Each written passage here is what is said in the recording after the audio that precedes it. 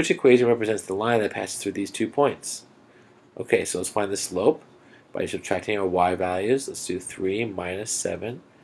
3 minus 7 is negative 4 over the difference of the x's. 3 minus negative 3, right? 3 minus negative 3, which is 3 plus 3, or 6. So we get negative 4/6 reduces to negative 2/3. Okay, so we have choice 1 is gone, choice 2 is gone. It's going to be choice 3 or 4, but the easy way to tell if it's plus 5 or plus 9 is by finding that y-intercept, that b value that they're showing you right here. So y equals negative 2/3 x plus b. We can plug in x and y from one of these points. I'll use the positive point. We get 3 so we get negative 3 equals negative 2/3 times 3, right, plus b.